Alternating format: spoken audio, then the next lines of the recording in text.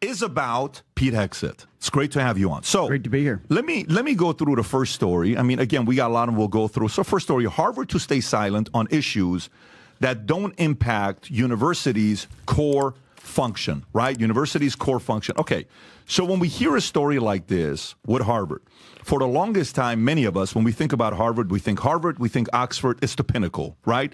Cream of the crop where you go to, where you put that thing on the wall and you brag about it. This story is a CNN story. Harvard University announced it will no longer weigh in on public matters that don't impact the Ivy League school's core function, following a working group's conclusion that Harvard must defend the university's autonomy and academic freedom when threatened, but should not issue statements on matters that do not directly affect the university's core function. The working group's report warned that the integrity and credibility of the institution are compromised when the university speaks officials on matters outside its institutional area of expertise. This decision comes after former President Claudine Gay stepped down and controversy and plagiarism allegations arise. Thoughts on this story? Well, it says unless it affects the university's core function. What is the core function of Harvard University at this point? Nobody really knows. It's a hedge fund with classrooms. 100% correct.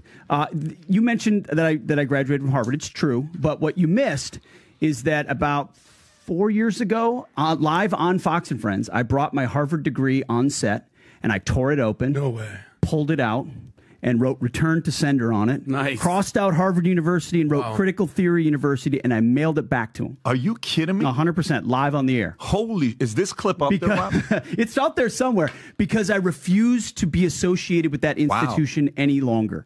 Because we can't be holding up the lunacy of places like that as the height of excellence of what we want for our kids when it's poisoning the minds of. And you know what the moment was that broke it for me? There could have been any number of them. And at this moment is the way they treated Jewish students, which is that's the one. There it is, right there. Nice. It was the moment they announced. Remember, Harvard University was founded to train ministers. That's what it was originally founded to do. When they announced their new chaplain for the university was an atheist. I thought, you know what? You don't really know what your core function is here, do you?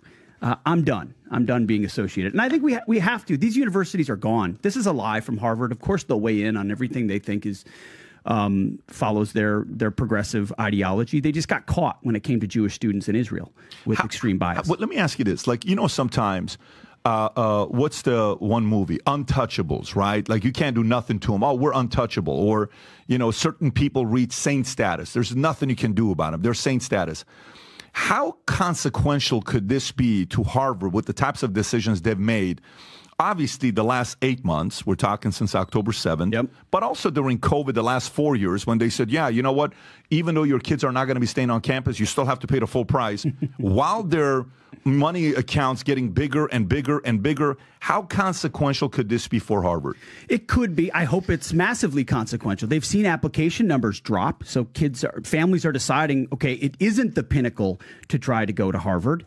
I also think businesses, and you know this better than I do, they see the types of students they're getting, law firms, the type of lawyers they're getting, and they're not getting constitutional scholars, they're getting activists. And they said, you're actually creating more problems inside my corporate culture and my business than you are adding value to it, because you decide to come in and spew your DEI nonsense to me and your grievance matrix. So it takes a while. I think abandoning these institutions, letting them become just woke cesspools is fine. They are what they are. We just have to create our own institutions that actually have the right core function. Tom, what do you think? Rob, I'm going to send you this thing here because Ken Griffin, we all know who Ken Griffin is. I think he's a 20 or $40 billion guy. He's got money. So if you guys are thinking about starting a GoFundMe, he's going to be okay. So this guy, who, according to Forbes, just last April, we're talking a year ago, he didn't give $1 million to Harvard. He didn't give $10 million to Harvard.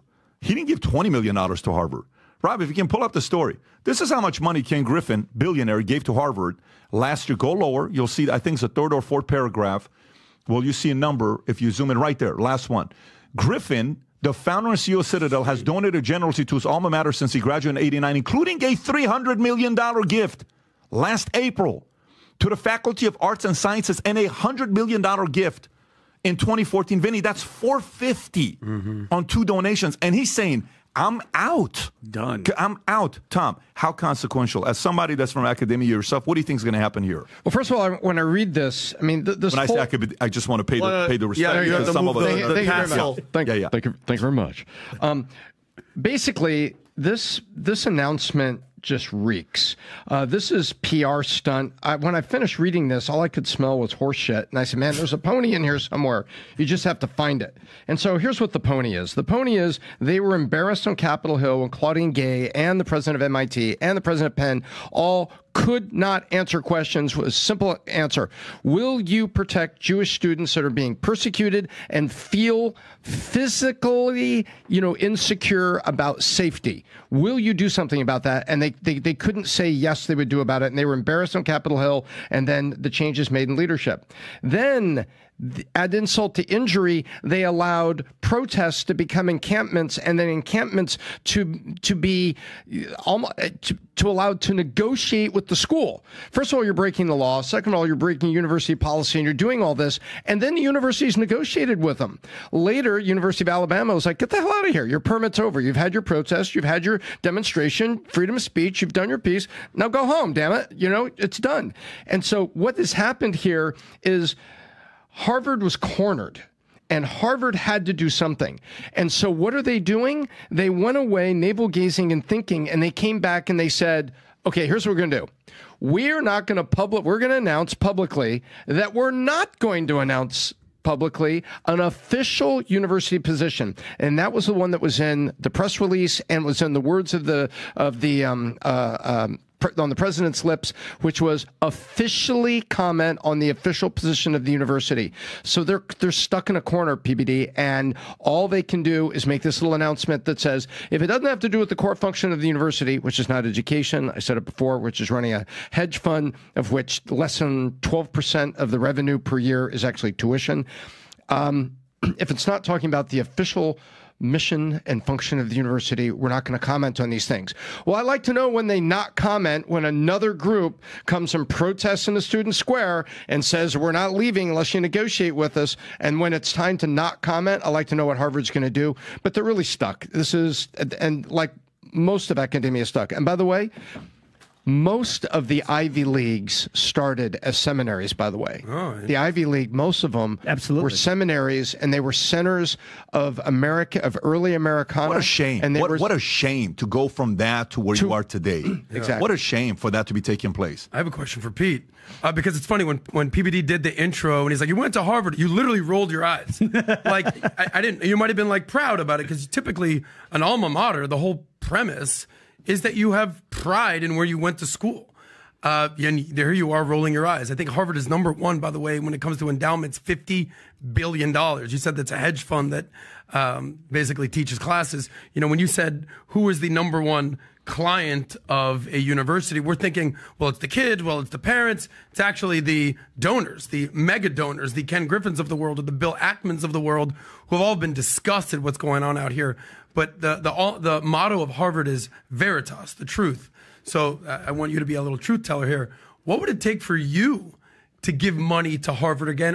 Or possibly, if your kids got accepted to Harvard, would you be encouraging your kids to go to Harvard? What would you do? Absolutely not. Really? Absolutely not. I've got a list. It's about 5 schools long of schools that I, as a father, would be willing to spend my own money if they would like to attend. Are you comfortable sharing those? Because a few of them. Liberty University, College of the Ozarks. It's down in Missouri. I love New St. Andrews College. It's in Idaho. That's a few of them. There's a few more. Yeah. I've got it on my iPhone. Everywhere I go on different events, people say, well, what about this school? Have you looked at University of Florida, maybe? Nope. Really? University of Tennessee? Nope. All the major state schools have the same undercurrent. See, we talk about Harvard, we talk about Yale, we talk about Princeton, because they're the worst. They just play it out front. Right. Critical race theory is everywhere. If you go to Harvard's website, every department defines itself through the lens of critical race theory. That's why I wrote critical theory. They're just open about it. The pedagogy, the philosophy of education these days is ubiquitous across all of higher ed. I mean, you know where the Marxists landed when they came over? The book I wrote before this one was Battle for the American Mind, about the K through 12 takeover, the left-wing takeover of K through 12 education. It took them 100 years. And they did it in large part by seating themselves in higher ed.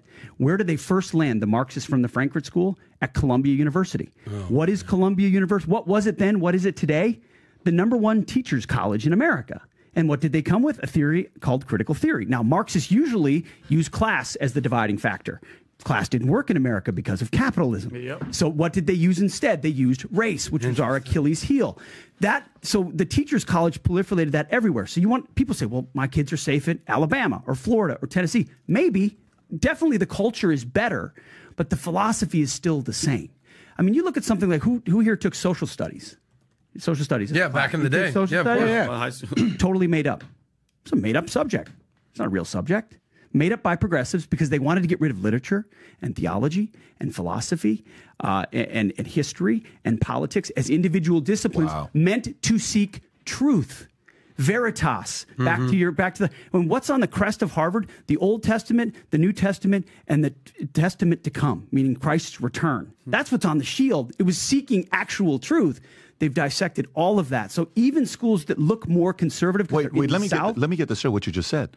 Is that still on their crest? It is still on their crest. Pull that up, Racist, isn't it? Racist? No, but wait a minute. Do they even explain that like in orientation or no? Of course not. No. Absolutely not. Wait, can you pull this up, Rob? Harvard crest.